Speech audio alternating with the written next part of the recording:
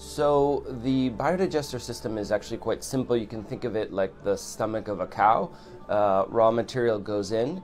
Inside, basically all the work is done by bacteria. The oldest form of life on Earth is a single-cell bacteria that actually evolved before there was free oxygen. So it lives in this environment, breaking down the organic waste, and its only byproduct is methane gas. And so that gas is what we capture, and in very, very simple tubing, we can run it straight to someone's home so that they can cook, or we can run it into an engine to produce mechanical or electrical energy.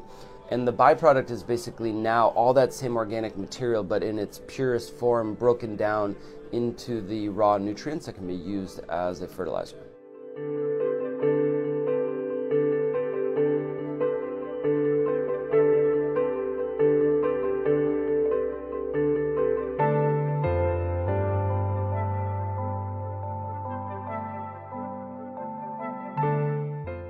Anything that smells bad is basically a good opportunity for us to make a radical change. That smell is an inefficiency. You would never find that smell in nature because something would have already moved in to take care of that waste. And so what we do is basically go to places that smell bad, and we make them not smell bad anymore, and turn all that waste into a resource that can be used. Our original work was in Mexico, which is this amazing laboratory. There's all these different climates, all these different farm types, and we basically realized from there that we could work all around the world. And so developing countries are predominantly agrarian still. There's probably on the order of about 400 million farmers, so that's on the order of about 2 billion people. About 1 in 3 people today actually work in farming and could be impacted by this. So we could radically change the food system, we could radically change the way that people fertilize their farms, take care of the soil, and power their homes.